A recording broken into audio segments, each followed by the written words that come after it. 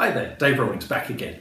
Within mere seconds of having completed my excellent review of the Leon Paul Spez Collaborative Back of Head Protection, I have something rather special for you. Now this is a prototype. Jacek from Leon Paul has sent it to me. I'm very grateful to him for doing so. It goes a long way to address some of the issues we have with throat protection in HEMA. It's not entirely the answer, I don't feel, but I think it's a very, very, very good step towards what we want. So without further ado, what we have is the Leon Paul prototype Gorget. We've been fencing with this for about 2 weeks now, and I have to say, in comparison to most of the stiff plated throat protectors we have, if not all of them, the mobility is a lot better. It has been commented on by one person that they felt it's uncomfortable in the lunge. But then I find most throat protectors, when in combination with the jacket and the bib, are exactly that thing. So here, I think this is a very, very good development. So what you have basically is a hard plastic gorget that hinges. I'm not going to mention that it makes you look like Darth Vader, which is intrinsically much cooler than anything that doesn't make you look like Darth Vader, but hell. Okay, so here, what you have here, Velcro, fastens at the back, and then this plate. This plate has to be worn under a jacket or under a t-shirt in order to be efficient. Okay, I just want to say, I am your father. Now here, the idea is that you can move like so, and you can. There's not really very much discomfort in turning. As you can see when I'm turning, this isn't really affecting the movement of this too much. When it's underneath, I can turn quite comfortably. I can roll my neck from side to side, I can lean forwards. You will notice when you come here that it compresses to about the thickness of, actually maybe even a little bit less than your usual throat guard. So there's a good range of motion in there, and it does lift with you, okay?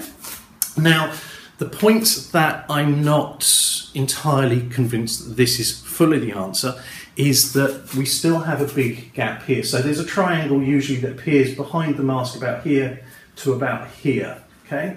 Now this is still a vulnerable spot, and I feel that, to be honest, this could be effectively done with an insert and overlay that comes over the top of this and just pads up to here. And the same here. I think it's worthwhile having something that's a little bit padded that just comes through here, something with a high Newton as usual. If we have that, then we're very, very, very close to having entire protection to the head, neck, throat area, which is a very, very good thing. Now, if you bear with me one moment, I'll just show you how this sits underneath the jacket. So, this is one of my favourite jackets at the moment. It's incredibly aesthetically pleasing. There may be a review about this in a few minutes, you never know. Okay, so, here. The reason I'm choosing this jacket is it's actually one of the most tight jackets in the throat region, so we'll be able to see whether it sits okay underneath this, okay? Now,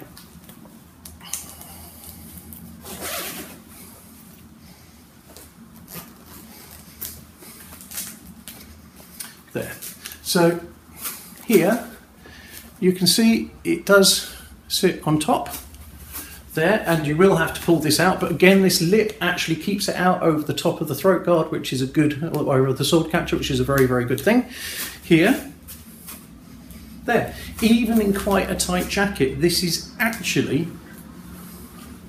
relatively comfortable. So I do think that this is incredibly good development. I'm going to show you a couple of what I regard as potential weak points, and they really are just for the sake of clarity so that you can see everything that's a potential issue with this. Like I say, I've already pointed out this point here. The only one that I can really see on this, and it is a very, very ridiculously low chance of this happening because you're going to have to go up under the bib and then back down. I'm mentioning it because over a long enough period of time, a potential becomes a probability in this case. So here, if you look down here, you have vertical spacing between the plates. Now obviously, as the majority of thrusts hopefully are going to come up this way or are going to be impacting against the bib this way, this really shouldn't be a problem, but it may be worth actually having something on here, again high Newton fabric, to eliminate even that chance, okay?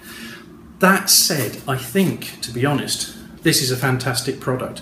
For drilling even, as a teacher, I think this is a fantastic product. I've actually found myself using this more to teach than I have in sparring. just because of that repetitive, oh, you're hitting me in the throat, oh, you're hitting me in the throat, oh, you're hitting me in the throat. This is a very, very good piece of kit for that. So if you're trying to teach your students accuracy, if you're trying to have something that just gives you that ability to take those repeated shots and get people to put them in the right place, this is an excellent piece of kit. So I'm looking forward to seeing this on the market. I'm looking forward to seeing how it develops to its final product. Jacek, you've done really, really well with this. Thank you very much for sending it to me. Hope it's been helpful. Take care.